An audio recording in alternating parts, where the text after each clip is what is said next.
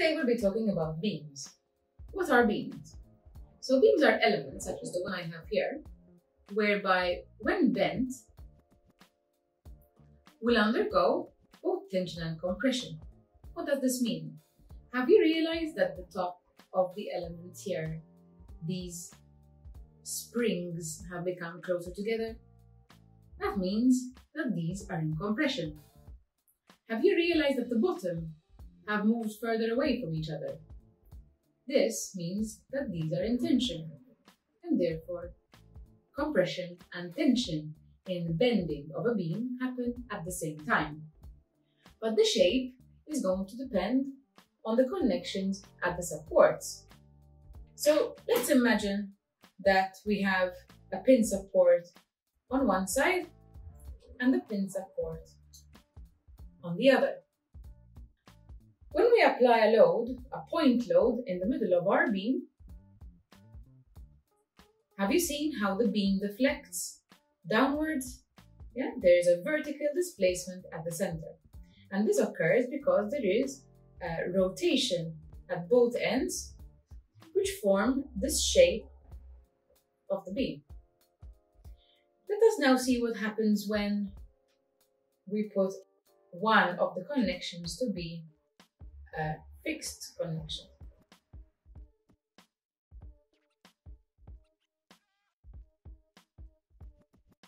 So on one side we have a fixed connection, on the other side we still have a pin connection. When we apply a point load in our beam, we can now see that the shape has changed.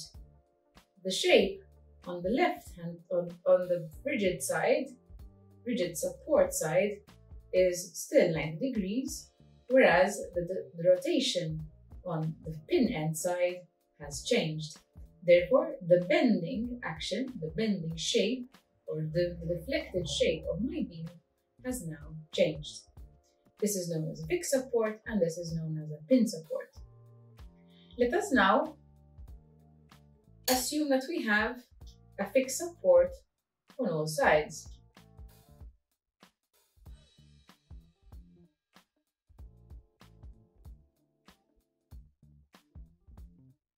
There we go.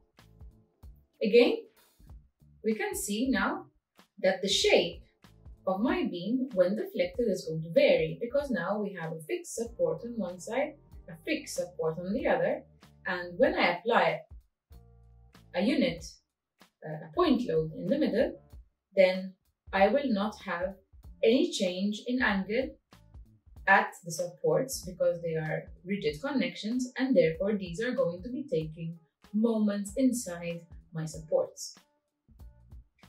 Last but not least, what happens if we have, for example, cantilever?